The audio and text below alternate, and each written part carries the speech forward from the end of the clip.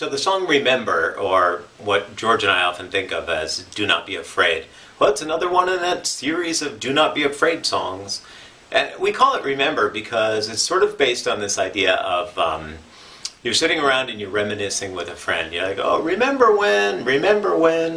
And when you're faced with a real dilemma, you're challenged in life, and you're thinking, is it even possible to survive this crisis?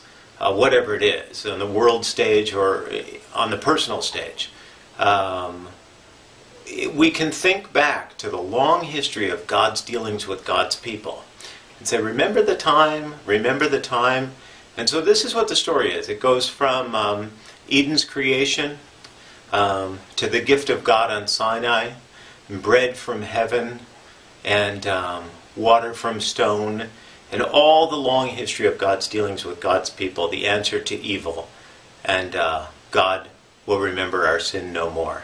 And because we remember God's dealings with God's people, we have reason to be unafraid. It's almost as if in the world we'll have trouble, but we need not be afraid because God has overcome the world. And so that's why we like to sing this song.